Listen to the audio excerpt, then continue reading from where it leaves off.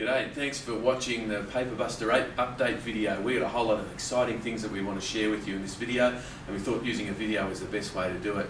The good news is we've got a new release coming out in February. It's free of charge for all our Paperbuster users with heaps and heaps of new features. And for existing users that want to ease into the new features, when you load the new release, it'll keep working the same way the version that you've got at the moment works, and you can slowly start exploring some of the new features. Let's get into it and have a look at some of the new stuff. Alright, let's have a look at one of the most exciting features in the new release that you're getting in February, and it's called Document IQ. What does that mean? Well, the best way to understand it is to see a practical example. The Document IQ feature is all about scanning all of your mail into the one PDF and letting the Paperbuster do the sorting for you.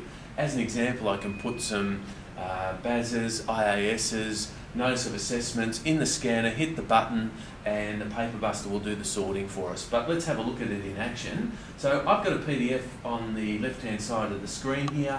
I'm going to click the process button, and you'll notice that the Paperbuster split the pages, and it will look at how many pages belong to each document. It's smart enough to do that. You'll notice here that it's worked out that the first three are BASs, and it's actually renamed those ready to actually do the filing for us. So the first phase of the Document IQ technology says, let's identify what type of document it is, and once we've identified the type, we'll file it as we would have normally when we used to do it via batches. So you can see here it's worked out the annual IASs. There's a couple of those, or there's three of those, and once it's worked out the document type, it does rename them. Just onto the last three now, and you'll see in a second notice of assessments come up. It's worked out what type of document it is, and it's getting ready to actually do the filing for us now. So it's finished identifying them all. You'll see them disappearing off the screen there as the letters are being done, the filing's being done, the mailbook's being updated. All the things you're doing with the Paperbuster now are happening, but it's all being done for us automatically. You've got full control over which documents are part of Document IQ. You can add more. We're just using an example here with 3 document types. I've finished, there's all 9 documents processed, and the beauty was I didn't have to sort them in piles. I could just put them straight in the scanner and actually start processing. So it'll save you heaps of time.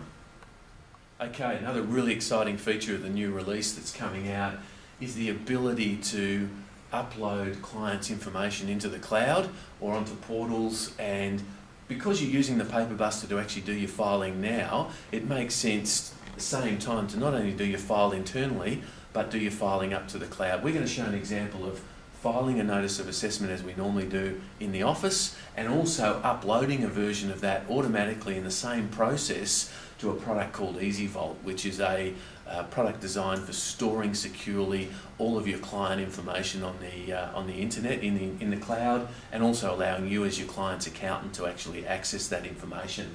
So let's have a look at how it works. All we have to do is tick on the button here that says Publish to Portal, and that could work with other portals as well. We're going to show EasyVault as the example today. And then we just process our notice of assessment. I've just got one that I'm going to process the way we would normally process it, but I've ticked on the option here to send email without attachment. So an email is going to go to the client letting them know that we've uploaded the notice of assessment with our normal explanation about the estimated amount and so forth.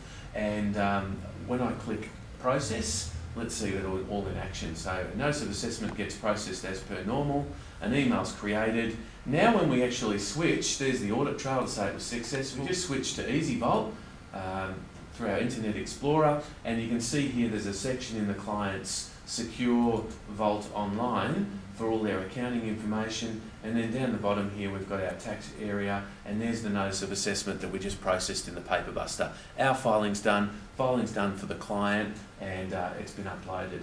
Just to have a quick look at the EasyVault, there's other things in here as well. It allows your client to put all their personal information on here, things like driver's license, copies of passports, pictures. It's about providing a spot in the cloud, if you like, for your client to store everything. If you want to find out any more about it, let us know and we can put you in touch with the EasyVault people, but obviously we've worked pretty closely with them to integrate the two systems.